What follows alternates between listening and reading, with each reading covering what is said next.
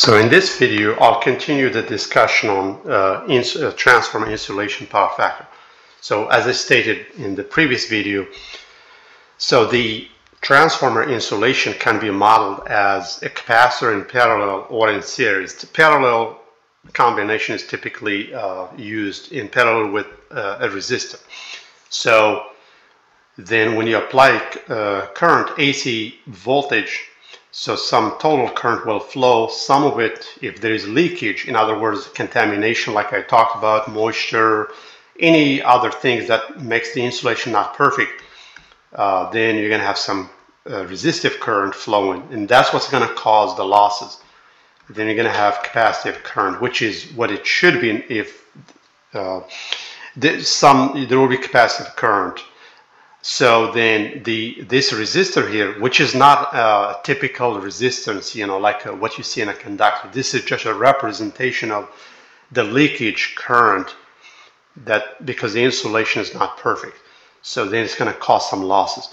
And we know power factor equation, it's watts divided by voltage times amps. Like whatever voltage you apply, whatever current is circulated. So for insulation, we want this to be 0, but we know it's not going to be 0. So it's going to be some value other than 0.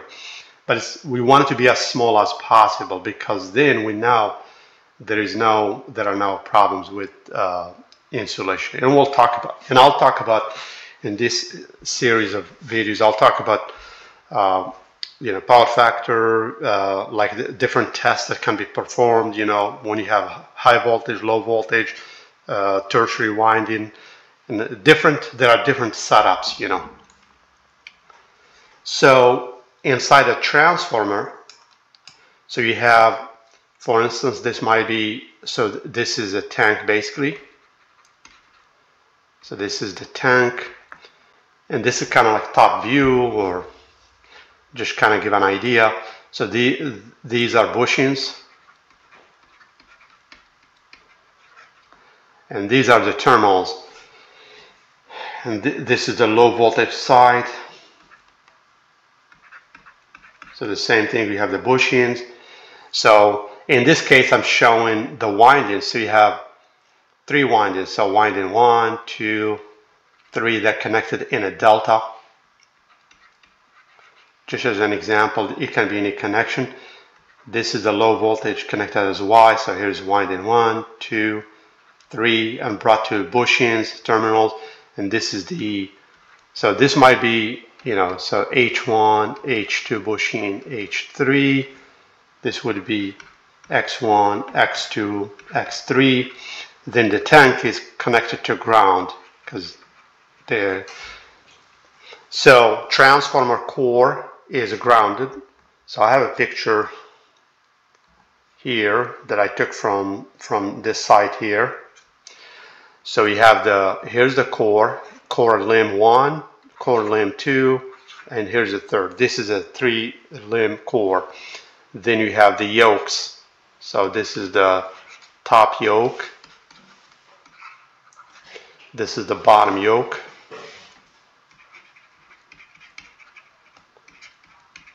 And the yokes basically connect the limbs, because the core has to be a complete circuit.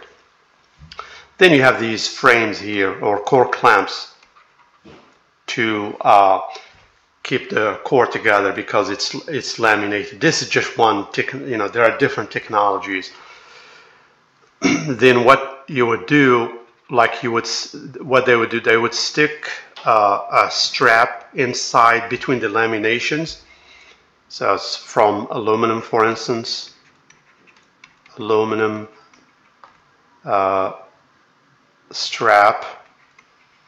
Then they would bring that so for large transformers, typically they bring that to a bushing. So core bushing, then they will ground that bushing externally. That's the best practice. For smaller transformers like pad mount, pole mount, what you see in distribution systems, Typically, it might be grounded internally, but then if you want to test the core ground insulation, as I'll talk about that later, or even power factories can be, there are certain tests you cannot do unless you remove that. So, and this just shows kind of the windings.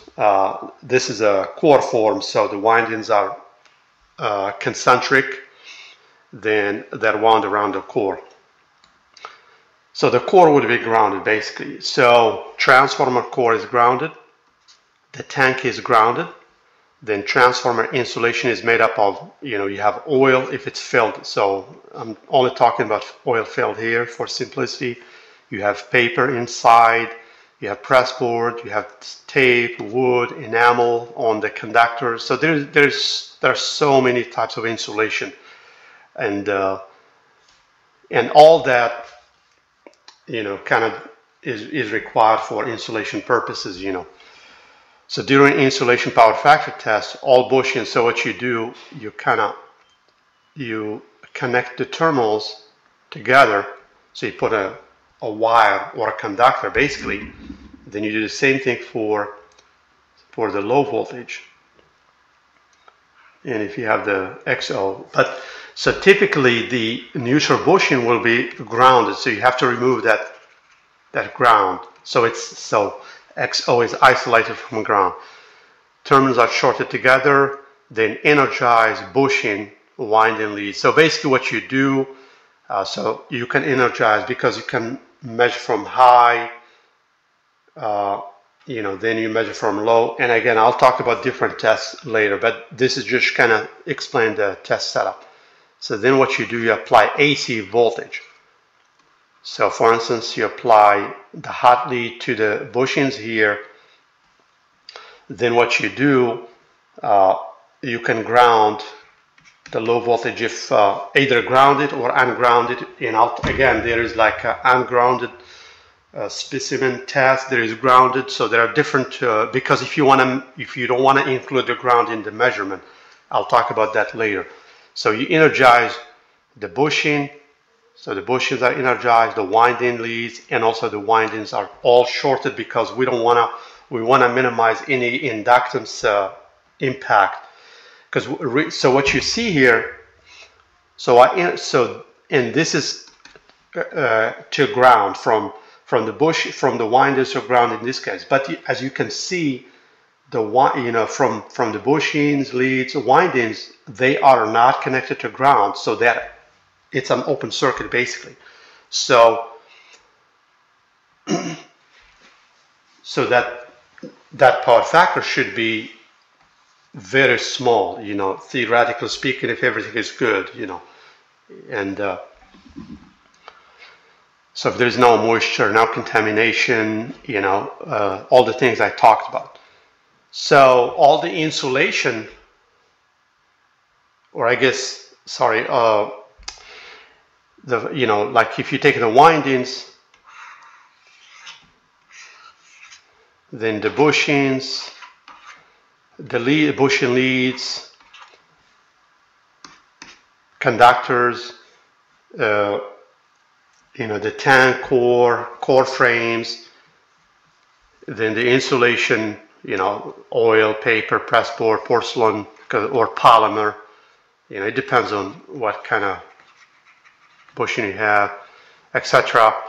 All that makes up the capacitor. Again, if you go back to the model, because when you apply voltage, it's an AC voltage, and that voltage will depend on the withstand of the system you are testing.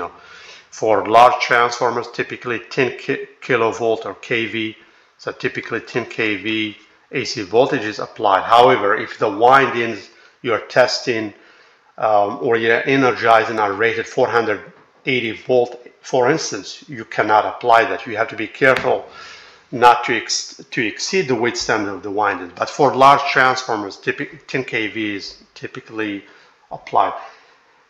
But then basically, if you take the windings, then the insulation, because when you energize the windings, they are isolated from ground. They are not connected to anything they're not complete into circuit. So if everything perfect, this here should not exist. It's just a capacitor, because the only thing that completes the circuit is the capacitance from what you're energizing to ground, basically. But if there's contamination, moisture, then this resistance will consume some watts, which is in the form of losses. Then you go back to the definition of power factor: watts divided by voltage that you apply, current that you measure. So you're going to apply some AC voltage, some current will flow, some of that current will go through here, some current will go through the capacitor. So obviously the worse the imperfection of the insulation, whether there's moisture, contamination, the higher the watts will be. That means power factor will get larger. You don't want that. We want the power factor to be as small as possible. Typically, for power transformers, typically you want that to be smaller than 0.5%. This is just to give you an idea. So for distribution type transformers, with mineral oil, distribution transformers, what I mean by that, pole mount, pad mount, like where the low voltage, for instance, is less than, say, 600 volts or 800 volts, less than 1,000 volts. Let's just make it very simple. Then it's going to be, it should be typically less than 1%. But if it's ester or FR3, any biodegradable insulation, typically those, they have a higher power factor. So then you have to refer to the manufacturer, what is accepted, what is not. Mineral oil has been around for years, so it's well understood.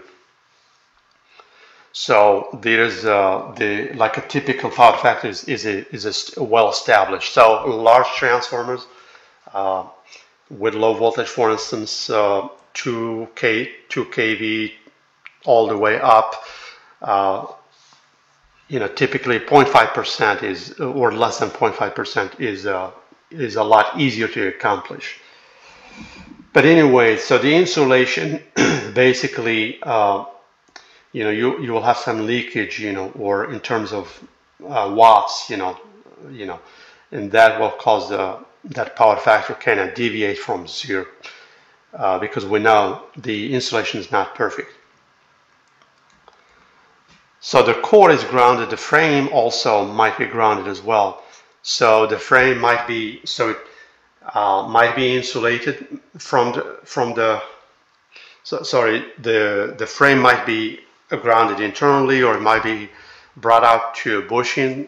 Typically large power transformers, you would have 2 bushings, one for core ground and one for the frame. And that's, again, a good practice. That way, if there is an issue, and I'll talk about core ground resistance later at a different video, because then you can kind of determine where there is an issue. Is it the core, or is it the frame? But the frames, they have to be isolated or insulated from the tank, because the frames, or the core and coil. So basically this assembly here, because you have the windings, you have the core are held by the frames, it has to be dropped inside the tank. So they have to be insulated from the tank, because the tank is grounded. All right, so thank you, and I'll continue the discussion on power factor.